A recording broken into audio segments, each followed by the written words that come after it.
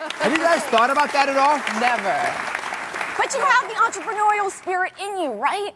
So all you have to do is hustle. And then we met Jessica at Dr. Oz, and Jessica loves making crafts, I do, right? yes. And so with a lot of artistic talents, you like to keep it for yourself. Yes, I do. But what if you shared it with the world? What if you put it on Etsy? Interesting. And if you did that, you could make $10,000 to $10,000.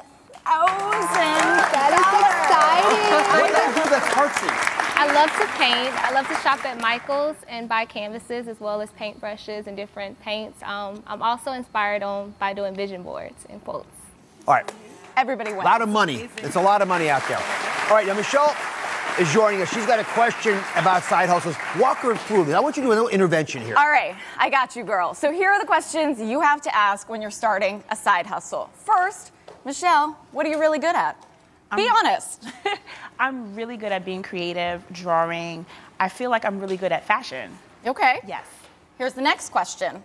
What do you see a need for in the marketplace? I see a need for new ideas, fresh ideas.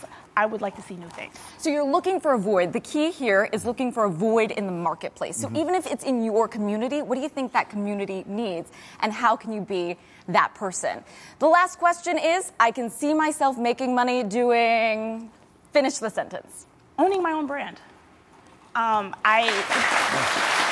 over here. It's a good idea. We're going to be here next. You stay right there. Don't run. You're going to pay attention to this. So it's about really finding that sweet spot that marries all of those ideas. Well, what I like about what I'm hearing here is that folks are getting their minds going, but you have some rules of engagement that we can use to become much more efficient. These are the social media tips that you want to pay attention to. So the next boss tip is... rethinking conventional financial wisdom and embracing your social media addiction.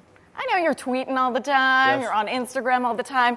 How many financial experts will tell you, cut out that social media addiction? Everyone. I say no. I say embrace that social media because you can make money doing it. You can find inspiration there. You could hook your company up and they'll notice. You can also find business contacts on social media. But schedule it just like you would with any other meeting.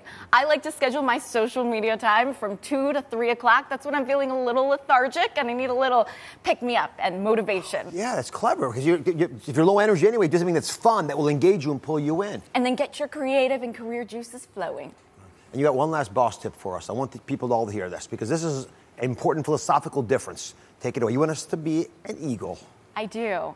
And a lot of people ask me when they're thinking of their side hustles, Nicole, what if I fail? And I say, well, what if you fly?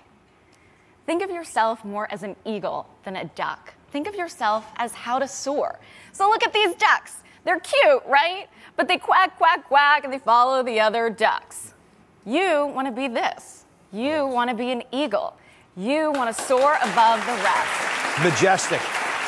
Wonderfully done. I love having you on. Thank you so much. I love Smart being wisdom, on. follow it. For more of Nicole's tips, her simple 12-step plan to take charge of your career. It is called Boss.